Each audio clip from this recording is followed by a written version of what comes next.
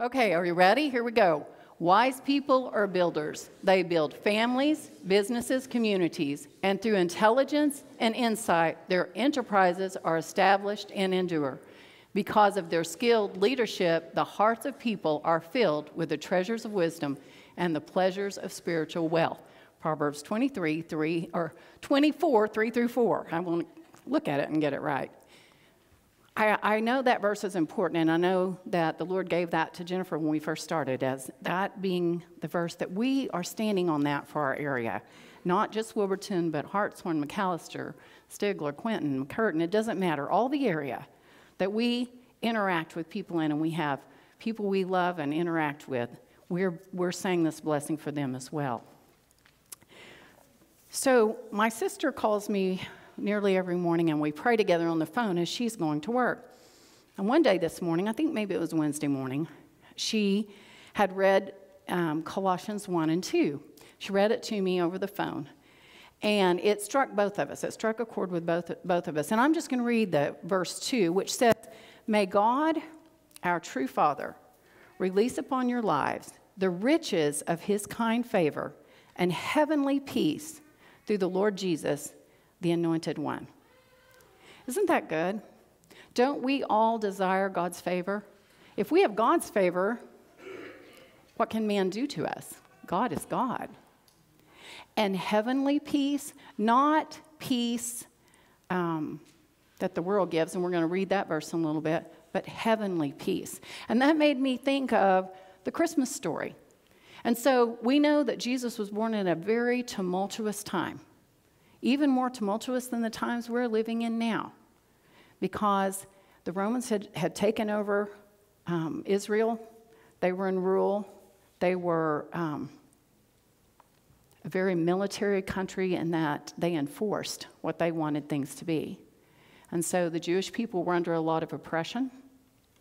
So he was born not in a peaceful time, but an unpeaceful time, a tumultuous time. But he came. God came in flesh. And in Luke 2, you all know this very well, but I'm going to read it out of the Passion Translation. Luke 2, 13 and 14 says, "Then all at once, a vast number of glorious angels appeared, the very armies of heaven. And they all praised God, singing, 'Glory to God in the highest realms of heaven, for there is a peace and a good hope given to the sons of men.'" So Jesus came to be peace. In fact, one of his names is Prince of Peace. God is Jehovah Shalom. That means the God of peace. So peace is who God is, and we need peace. I made that one of my focal points of my life about 25 years ago, because my life was not peaceful at all. In fact, I grew up thinking that if you were very, very busy and you were very, very stressed out and you were always worrying about something, that made you a very conscientious person. Now, doesn't that sound really crazy? But that's what I thought. I was listening to the lies of the devil, and I just got to where I couldn't do it anymore. I just couldn't live under so much anxiety all the time. And so I've told you this before. I asked the Lord, I said, I just can't do this anymore. Earl called me the church lady. I was teaching Sunday school, and I was head of VBS, and I led a women's prayer group, and I, was teaching school full time, and being a mom, and being a wife, and I had all these duties. And I said, God, I'm ready to chunk all of this. I'm done with all of it, because it doesn't feel very real. If this is what being a Christian is about, I'm done. And so peace became my focal point. The word says, delight yourself in the Lord, and he will give you the desires of your heart. And at that point in my life, all I wanted was peace. I did not care about anything else. I lived in a very nice house, had very nice vehicles, got to take nice vacations, wore nice clothes. We looked like the perfect family. And I was willing to give it all up for peace. I just wanted peace. And God came. If you call to him, he'll come. The Bible says if you seek the Lord with your whole heart, you will find him. Well, see, I'd been seeking the Lord my whole life, but it was kind of half-hearted. I was much more interested in what was going on in the world than what I was with my relationship with Jesus Christ. In fact, I always say that it was like I dated Jesus for 20 years, and then we got married, and everything changed. We became intimate, and he became the source of my life. And I started getting peace, and I became a peace junkie. I couldn't stand when I wasn't in peace. And I still, to this day, when I start, getting stressed or things start getting too busy, I just pull back and I'm like, not going down that rabbit hole. Don't want to go there anymore. It is a slippery slide, and I know where it leads. So God is the God of peace, and the peace has already been given, it says, to the sons of men. God's already given his peace. So why isn't there peace? Why isn't there peace? If peace has already been given to us, why don't we have peace? So let's look. That was the beginning of Jesus' life. The angels announced, the one who brings peace and hope is here. In John 14:27, out of the Passion Translation, Jesus says this to his disciples. This is before he's crucified and resurrected. He says, I leave the gift of peace with you, my peace. Not the kind of fragile peace given by the world, but my perfect peace. Don't yield to fear or be troubled in your hearts. Instead, be courageous. So Jesus is saying, the world says peace may mean that there's no war, there's no conflict, there's tranquility. You feel like you're sitting at the beach with one of those little drinks with an umbrella in it in your hand and your toes in the water and in the sand. That's what the world says peace is. And don't get me wrong, that's a great life. That's great if there's no war and you get to have a beach vacation and you feel at peace. But that's all affected by external things. Real peace comes even when there's conflict, even when there's war, even when there's tumult. The perfect peace is the peace that's on the inside. And it can work its way out. If it permeates you, it starts working its way out around you. Do you feel that when you're here? Do you feel God's peace when you're in the sanctuary? Churches, this part of a building of a church is called a sanctuary. That just implies there's peace here.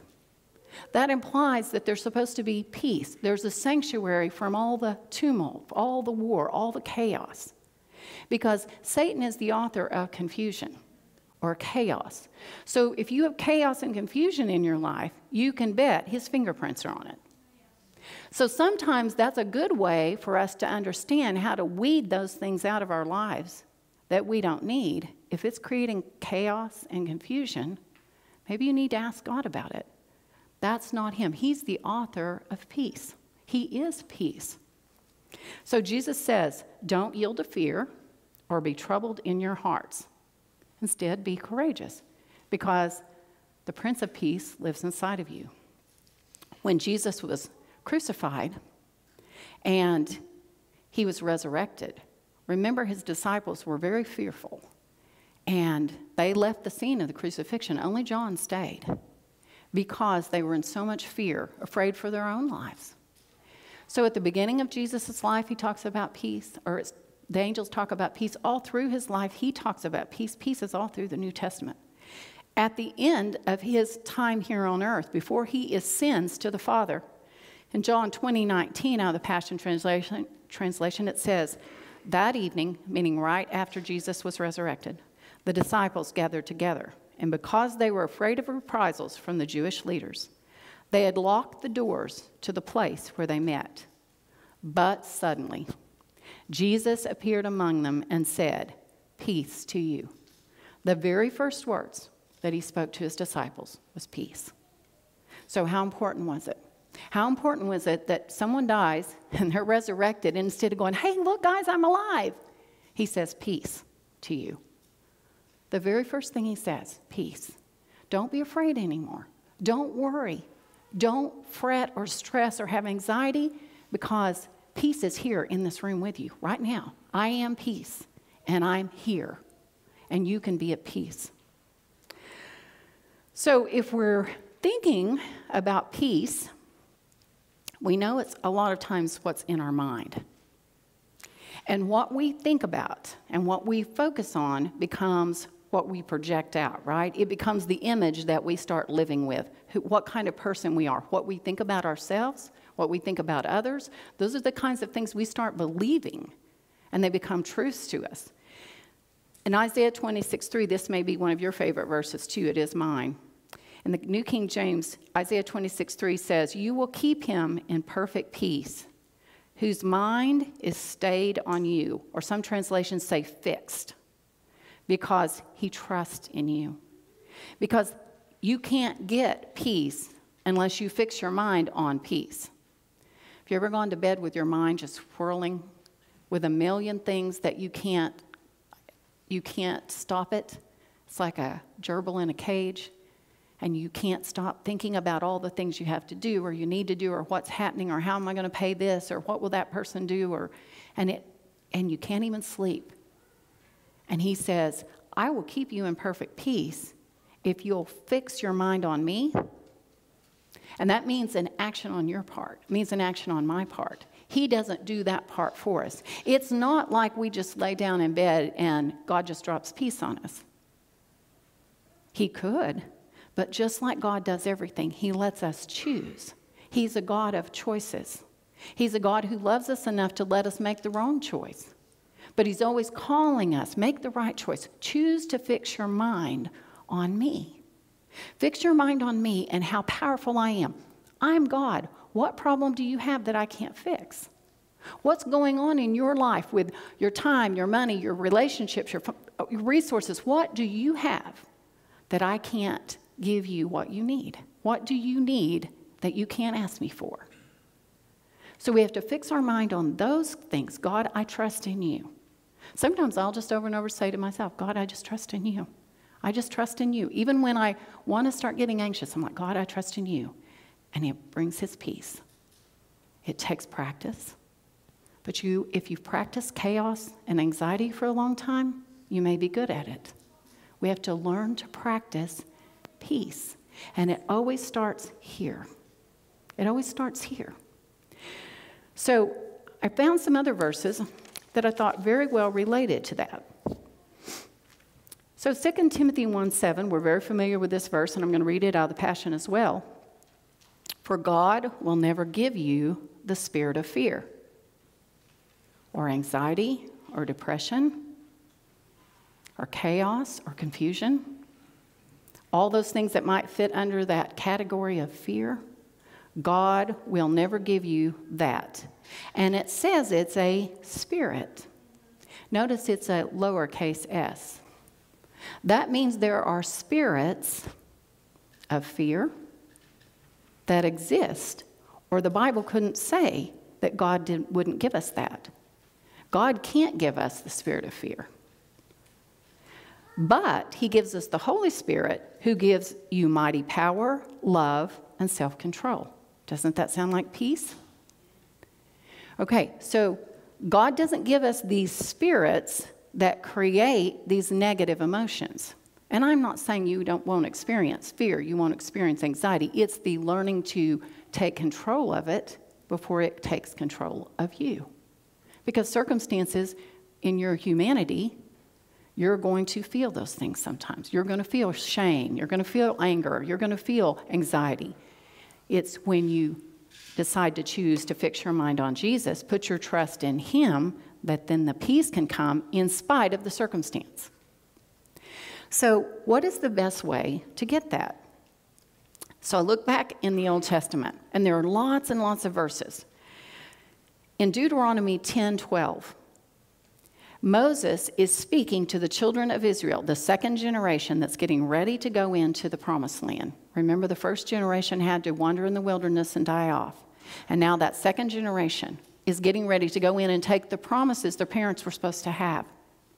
They're going to go in and possess this good land that has cities they did not build, wells they did not dig, houses and fruit trees and gardens and springs of water that they're just going to go in and inherit. And Moses is giving them wisdom. He's telling them before he dies, he's telling them all the instructions again. And he says, and now Israel, What does the Lord your God require of you? But to fear the Lord your God, to walk in all his ways, and to love him, to serve the Lord your God with all your heart and with all your soul. And you think, well, wait a minute. We just read all these verses about fear, and God doesn't give us a spirit of fear. Now it says for us to fear the Lord. How can those be together? How can those two seemingly opposite things be together? Well, because you'll read a lot in the Bible, even in the New Testament, about the fear of the Lord. In fact, as Jesus was hanging on the cross, and remember one of the criminals to his side hanging on a cross also made fun of him and mocked him and said, if you're really God, why don't you save us? And the other criminal says, don't you fear God? Don't you know this man's done nothing wrong? We deserve what we're getting, but he doesn't deserve this. So you read about the fear of God in the Bible and you think, how does that relate? How can I put peace and the fear of God together? Well, let's think about it. I grew up thinking the fear of God was that he was going to punish me if I messed up. I was always afraid of this, guy in a white beard sitting on this big white throne, and he had a fly swatter, and he was waiting to whack me when I messed up. And I thought that was the fear of the Lord. So one of the reasons that you don't want to mess up is because you don't want to get whacked. And I thought that's what the fear of the Lord was. And it's true, God is a God of justice, and he's a God of judgment, of judging sin. But remember, Jesus took the payment for sin for us. So we don't have to receive that judgment of sin. We just have to believe in that payment and receive that payment for our sin. God's not wanting to whack us. God wants to love us. He wants to bring us in as his children. But if you're fearing God because you think he's going to punish you, or that he's unhappy with you, or that somehow you have to work to please him, you have the wrong idea of what the fear of the Lord is. And you're not going to have peace about God. And how do you receive from someone that you can't trust? So the enemy has really contorted our perception of the fear of the Lord. What if the fear of the Lord is something else? Let's look at some more verses. Let's read Psalms 34:4, and I'm going to read it out of the Passion. Listen to my testimony. I cried to God in my distress, and he answered me. He freed me from all my fears. Okay, all my fears? So do I not have the fear of the Lord anymore? Let's look at Psalm 34, 7 through 9. The angel of the Lord stooped down to listen as I prayed, encircling me, empowering me, and showing me how to escape. He will do this for everyone who fears God. Drink deeply of the pleasures of this God. Experience for yourself the joyous mercies he gives to all who turn to hide themselves in him. To all who turn to hide themselves in him. So I'm not running away from him, I'm running to him. Worship in awe and wonder, all you who've been made holy, for all who fear him will feast with plenty. That doesn't sound like fear of God's a bad thing, does it? That sounds like I'm supposed to go to him, not away from him. I'm not supposed to hide in my shame and my fear. I'm supposed to go to him and hide myself in him. Psalm 25, 12 through 14 says, who are they that live in the holy fear of God? You, meaning God, will show them the right path to take. Then prosperity and favor will be their portion, and their descendants will inherit all that is good. Okay, now listen to this. There's a private place reserved for the lovers of God, where they sit near him and receive the revelation secrets of his promises. See, the enemy has really distorted our view of who God is. Is God love? Yes, that's his character. It's not that God just loves us. He is love. It's not that God can give us peace. He is peace. It's not that God can just heal us. He is the healer. It's not that God is just merciful. He is mercy. Do you see there's a big difference? I heard Chris Vallotton one time, and I can't remember exactly what he was explaining, but I thought it was very funny, and I remembered it. He said, there's a big difference in me saying my girl is a dog or my dog is a girl. Big difference, isn't there? So when we say the fear of the Lord, and we're trying to explain who God is, the fear of the Lord is that he's all these things I cannot be. I cannot be love. I cannot be peace. I cannot be mercy. I cannot be salvation. I can't be any of those things. But he is. And when I run to him and I become one of his lovers and we have an intimate relationship, then I take on his character. Because isn't that how God designed the marriage relationship? The two become one? That's how he designed our relationship. We become one with him, and his peace becomes our peace. His love becomes our love. His mercy becomes our mercy. And so if we want peace, real peace, not as the world gives, but as only God can give, then we have to have that nearness where he whispers his secrets to us, where it's not, the devil yells at us. The voices of the world yell at us. We have all these voices, they yell at us. But the voice of the Holy Spirit is always quiet because he wants you to come near to hear it. He wants you to be right here and let me whisper my secrets to you and tell you, because this is about relationship. So if we want peace with God, then the fear of the Lord is we've got to be afraid to be far from him. We've got to be afraid to be who we are. I know what I'm capable of. I know who I am in my flesh. And there are times I fail and I become that person again, and it terrifies me. And I think that's not who I am. I used to be that, but I'm not that anymore. And Jesus says, just come back over here and let me remind you who you are. Come over here and let me whisper in your ear about how wonderful you really are and how much I love you and what the price was that I paid for you so you don't have to be you anymore. Come be the you I've created, the one I knew before you were even born. And that's where we get our true peace, the fear of the Lord. I'm afraid to be without him. I'm afraid that if I'm not near him, I'll go back to being what I was.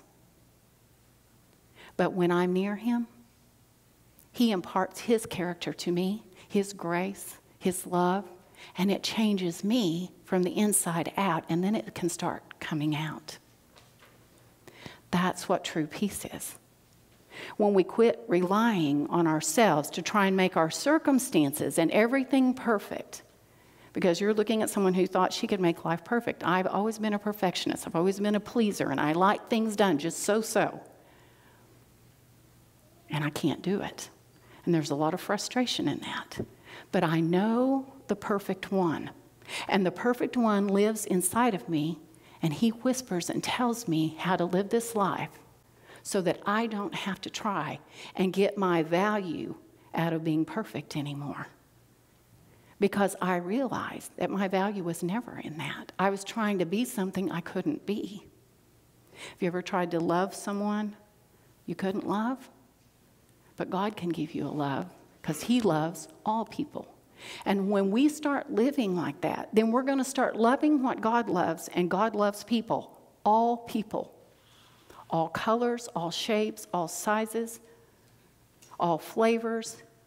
People who are not lovable, God loves them. And we can start loving. And we're going to start hating the things he hates. He hates sin because it's going to destroy us. And he knows it will destroy us. And he can give us the thoughts that he has to reject it and resist it and live in peace. And we all want peace. All the world is crying for peace.